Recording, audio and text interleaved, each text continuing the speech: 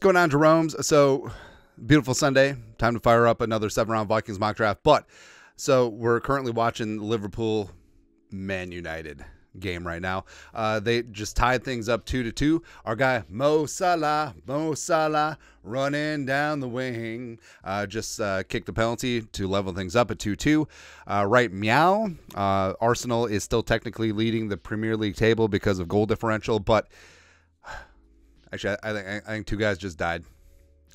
That's the thing about soccer. Like I feel like every single time someone goes down, you're like, oh, that guy is dead. Oh no, he's fine.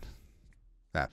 Anyways, the whole thing about it is Liverpool was down 2-1, had a lot of chances, gave away. Now also home cooking from the refs at Old Trafford. Stupid Man United and their stupid faces and their stupid everything. Also, so we give poop to Joe Buck for being biased against the Vikings. My God, NBC. So you know here that Manchester United is the greatest team in all the world, and Liverpool is a bunch of tosses and sheep shaggers and blah blah blah, and everything that Man United does is so just it's frustrating, man. Anyways, so we're in the 86th minute. There's gonna be some stoppage time added on, so this is gonna be fun. I mean, the draw on the road at Old Trafford ain't the end of the world, but they still have some work to do since Arsenal does have the lead in goal differential, but a win, we're going to go off. All right, but 7-round Vikings mock draft. Let's have some fun. Like, do we trade up? Do we do the damn thing? All right, so let's zoom in and enhance. So, starting draft. Caleb Williams, actually, ooh. All right, so Commies at 2. They take Drake May. All right, so Patriots take J.J. McCarthy, which isn't out of the realm of possibility. So, I just want to take it nice and slow. All right. I think it's going to take more than 11-23 to get up to 4, because I'm sure that the Giants will be champing at the bit. I'm sure that the Broncos as well as the Raiders potentially could be going after Jayden Daniels too. But we're going to get this in. Offer trade, enhance. We're on the clock, baby. And now we take Marvin Harrison Jr. Could you imagine? Like, hey, singing Sam Darnold. Like, I think that he could be a little something. But so Jefferson, Addison, and Harrison Jr. I mean, at a certain point, you're gonna have to pay him, all 3 of them, which would be ridiculous. But anyways, we are going Skull SU, and I fully understand. Well, Jayden Daniels didn't want to work out for the Vikings. I think it's more Jayden Daniels and his representation, like. Well, the Vikings aren't in the top 4 right now, and Jayden Daniels probably is going to go number 2 to Washington. Maybe there's already a wink nudge implicit agreement there, but if he does take a tumble, Skull SU is in effect, man. And Jayden Daniels, I feel like his arm and his accuracy is underrated just because of how dangerous he is on the ground. He and Jefferson already have that chemistry going way back. So Jayden Daniels is your guy, and I'm kind of fired up about that. All right, so now the Vikings, we have a suite of 4th-round pick. Oh, no. So this is what happens. If you slow it down, and then all of a sudden it becomes very, very slow. But it's okay. We can vamp. We can have filler here. But, oh, this is going to be painful. Anyways, so now the Cardinals at 11 taking Terry Arnold. Also, so one of the reasons why we picked Liverpool. So we picked Liverpool because we wanted a team. Because we didn't really know a lot about soccer. Like we grew up, playing soccer just like most American kids do, because it's a very easy sport to have a gaggle of young kids play. But I mean, the world's game is football, not American football, which we don't really use our feet. We throw. Oh, they had a chance in the 6-yard box. Come on. Also, Darwin Nunez is probably the most frustrating player that I've seen in a long time. Where I know that they completely revamped their attack, but so I became 7 minutes of stoppage time. Plenty of time for a late goal. Let's go. So this is a complete reversal of Ferguson. Is like, oh, let's just play until Man United wins. No, screw you, Fergie. Anyways, but so we became a Liverpool fan like 3-4 years ago. So, 2 or 3, somewhere in there. But so we grew up with the attack of Mo Salah in his prime, Sadio Mane, who, I mean, Sadio plays Sadio would have been a great free safety in the league. He does not give an F, man. He plays hard, which is great to see. Where tough physical play, yeah, and sometimes it's hit or miss in soccer. But Sadio brought it. Plus, also our guy Bobby Firmino, number 9, was fantastic. It was fantastic. And Darwin Núñez is really frustrating to me because obviously he costs a lot of money. Plus, he was the runner-up because Haaland, the stupid Norwegian, like the 7-foot-tall Viking who's doing great things with Man City. I mean, Liverpool was in on him, but I mean, Man City, they got more money for some reason. It's weird. Anyways, but the Núñez was the silver medal, and I don't know. Like, I feel like he leaves a lot of. He leaves a lot of things out on the field, and not like saying that it's full on effort, like leaving it all on the field. There was one where they had a breakaway, they had numbers, and all he had to do was just dink it back to Sloboslai, and he would have had an open net goal. And for whatever reason, he just put in across the 6-yard box. It's just things like that all the time, where I don't trust Núñez on the field. Can we speed this up one time? Do I have to make a trade to speed this thing up? Maybe. All right, so Chiefs. How about you give me that, and then you give me that? All right, why not? We'll see if this speeds things up. Resume. No? Do we actually have to pick a player? All right, it's all right. We'll vamp. Or won the ball back. Come on, Gakpo. The Dutch. Oh, that's a foul. So, all right, yellow card. Yellow card's a great band, by the way. And I assume that yellow card was named after yellow cards in soccer, but who knows? I mean, how can yellow card be bad? They have a violinist in their rock band. And it's not like a fiddle in like a country band, because if you're going to play in Texas, you got to have a fiddle in the band. All right, Mac McAllister. Oh, McAllister's the real reason why Argentina won the World Cup, by the way. It was not 37 bajillion years old Lionel Messi. Even though I really respect what Messi does. In my opinion, I think Messi is the greatest player of all time. But I understand the debate.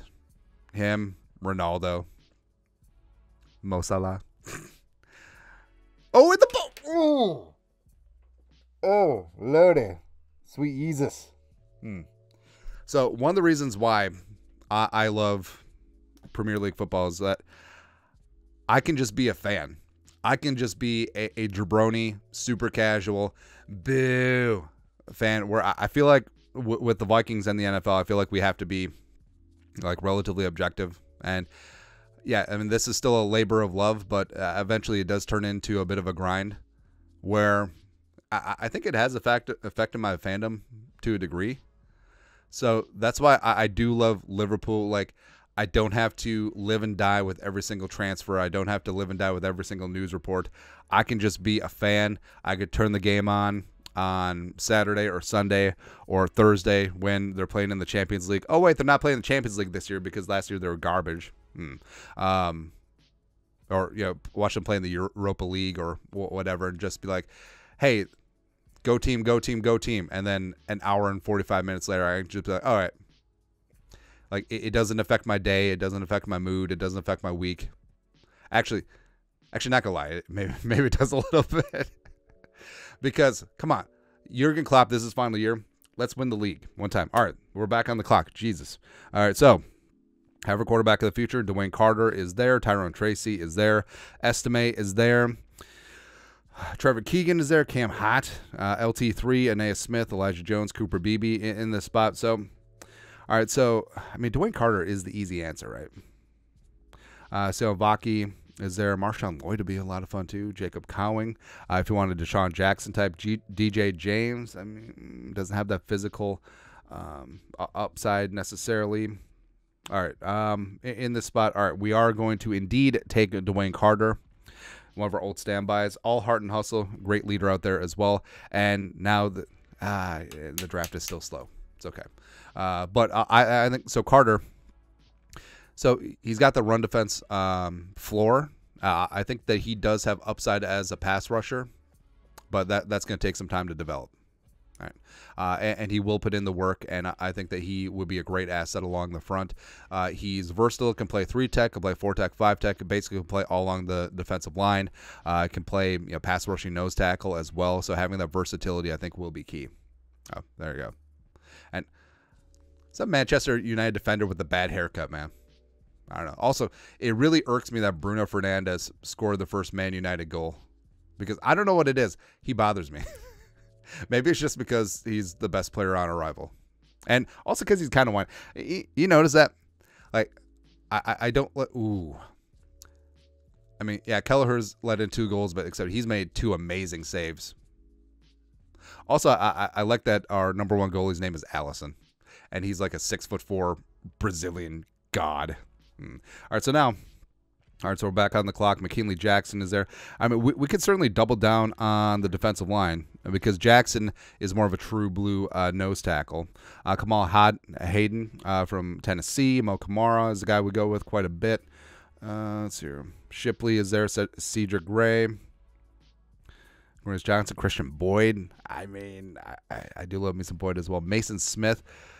I mean, Mason Smith is a bad dude. Betting on that physical upside.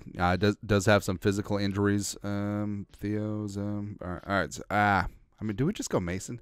LSU? Why the hell not? So we got Dwayne Carter. We got Mason Smith.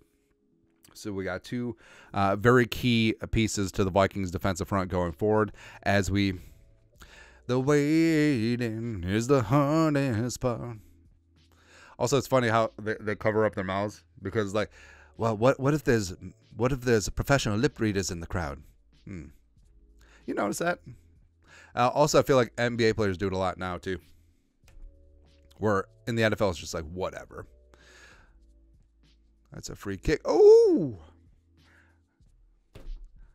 Ramen Noodle Hair had a chance, man. And that's it.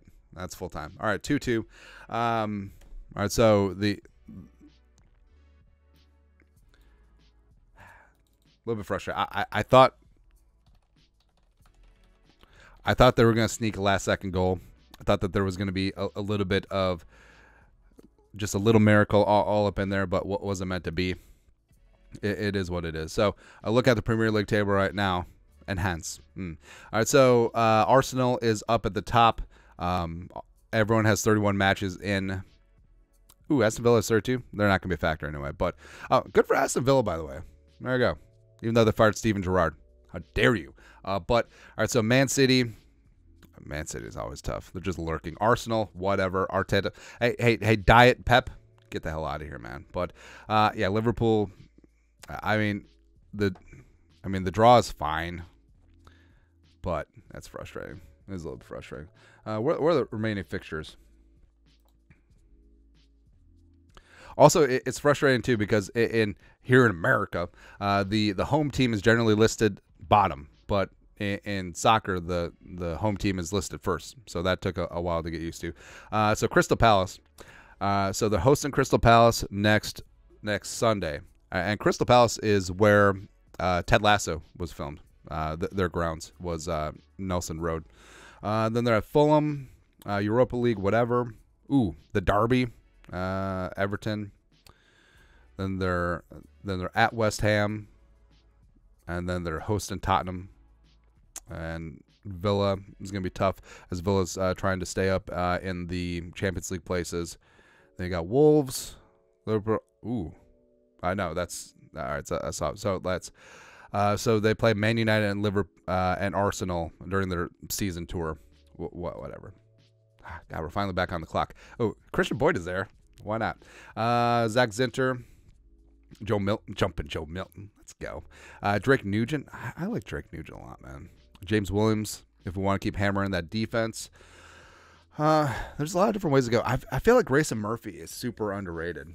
And, yeah, he gets overshadowed by a lot, too. But I feel like tools and projection, I think it certainly could be up there. Let's get nuts. Let's get nuts. So, a defensive tackle. Got the nose tackle. Actually, no, we got our 5-tech because we got Mason Smith too. So Flores is just completely taken over the board. He's saying like, F those picks. That's what we're doing, man. All right, 5, 4, 3, 2. This is painful, but this is a good pod. It's perfectly fine. Everything is fine right now, except for my stupid soccer team. All right, so now Dylan Laub is a ton of fun. Drake Nugent would be great value. Foster, I feel like. So the Vikings should be looking for that swing offensive tackle. Foster could kick inside for a year or two if he wants to get into the derby at guard. Jalen Simpson, Barner, McCaffrey, Jordan Jefferson. I don't want to trade down. Actually, no, it's my draft. Screw it. All right, so Drake Nugent. All right, so Nugent, multi-year starter, formerly at Stanford. So he does have he does have mass, he does have leadership skills. I think that he won't be overwhelming as an athlete in the National Football League, but is he a guy that certainly could come in and compete in the interior offensive line, maybe push for one of the guard spots to start, and also effectively take over for Bradbury if and when they do part ways with him? Yes, I certainly think that is true. So James Williams, Jaheim Bell, McGregor in this spot, Jordan Jefferson, of course, Cody Schrader, Russian champ. Let's go, Mizzou. Dorian Clark, Jalen Green, Anthony Gould, Jackson. All right, in the spot. I would just take Milton just for schnitz and giggles. I mean, we still have 4 more picks. It would be funny, but nah, not meant to be. I mean, Jaheim Bell would make sense here. So James Williams is interesting, where he didn't test great in terms of being a safety, but he tested phenomenal in terms of being a linebacker. And I think that he's one of those in-between type players, can come in and play some very good special teams. I should just make the pick and then talk later, because since we're slow here.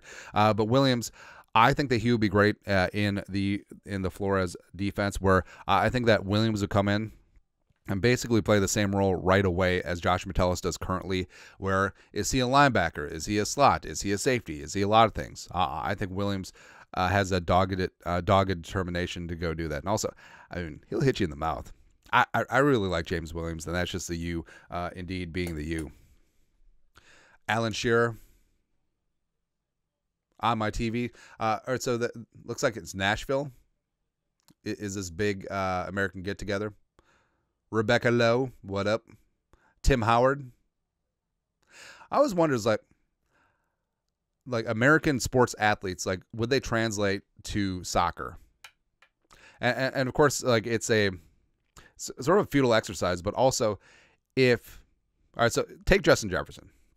So, JJ, 6'2", 210, great in the air, huge range, good feet, given his route running. And so if you would take Justin Jefferson at birth and put him in a soccer-crazed country, put him in Brazil, put him in Argentina, put him in England, put him in Spain, put him in Germany, put him wherever, right? Just put him in a country where soccer is going to be the first, the second, the third, and the fourth sport for him. Would he have developed into a world-class footballer? I think it's possible. I mean, because obviously he's a world-class athlete. And I think that if he had grown up in the culture where it's like, this is what you do, and given his competitiveness, given his what's in his DNA, I think that he would have gotten after it. And then he would have won the World Cup for Argentina. Just carrying Messi's old ass. Come on, man. All right, so this is fun. So we got 3 picks left, 221, 230, and 232. Currently, we got quarterback of the future, Jayden Daniels. Did not give up the future first rounder, which is kind of nice. We have defensive tackle in Dwayne Carter. We got Mason Smith from LSU. We got edge rusher Grayson from UCLA, as well as we do. So we got James Williams. All right, so back on the clock, Omar Brown, the pride of Minneapolis North, is there just chilling. Isaiah Davis is there. Certainly could go that route. All right, so we're going to go Isaiah Davis. A little bit more of a hammer. FCS, Le'Veon Bell, runs with really good patience. National champions. Go Jackrabbits. All right, so 2 picks remaining, 230 and 232. And then we have to wait through the rest of the round. That's great. Actually, because I can't scroll up while picks are coming off the board, right? Yeah, that's annoying. Because I was going to go through and, recap what the hell happened in the first round. All right, so Brandon Coleman, multi-year starter for TCU, probably going to be kicking inside at the next level, but does have that tackle flexibility. There you go. There you go. OT, OG. Then lastly, let's always get that linebacker just as an homage to Ricky Spielman. Chanel is really underrated. Trevin Wallace, downhill heat-seeking missile, tested great as well. Tyler Owens in that mix at Texas Tech. Physical freak, just has like 1,000 snaps. So, Khalid Dukes. No. Who are good? So Trevin Wallace. Here we go. Here I go again. What's my weakness? 7-round Vikings mock drafts where the clock is very slow. And again, what's frustrating is, on the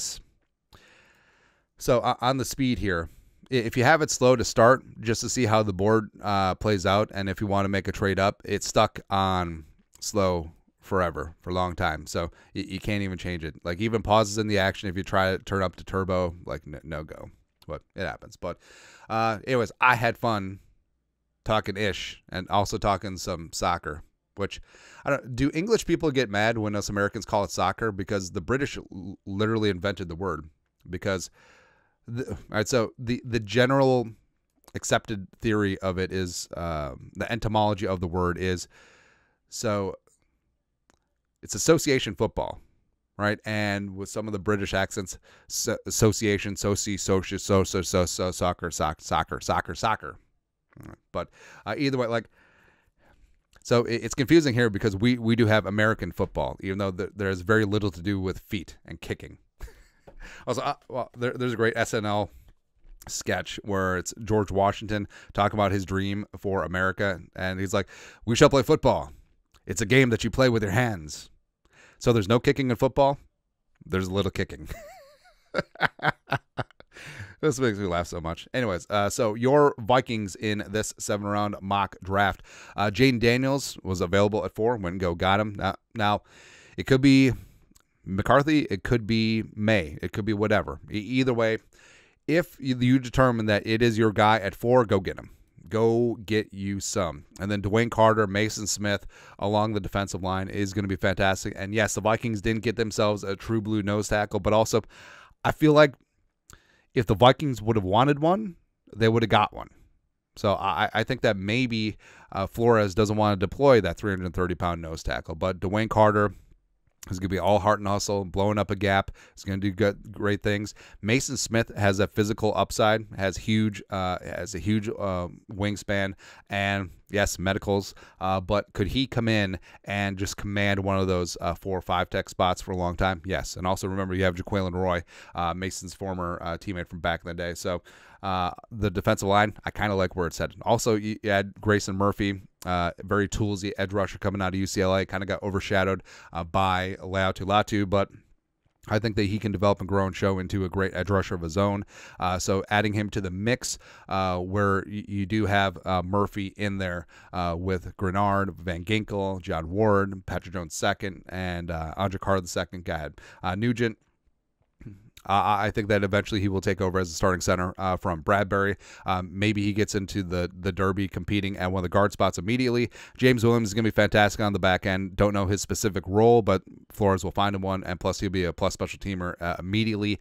Isaiah Davis, so bringing some power, bringing the hammer along in that running back room.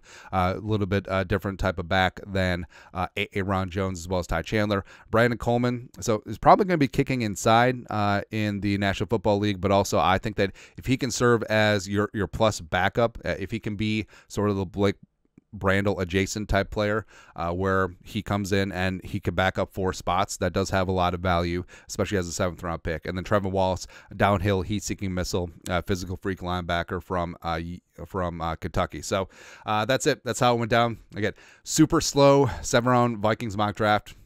You got to fix those things, man. Anyways, you guys know what to do. Skull production value.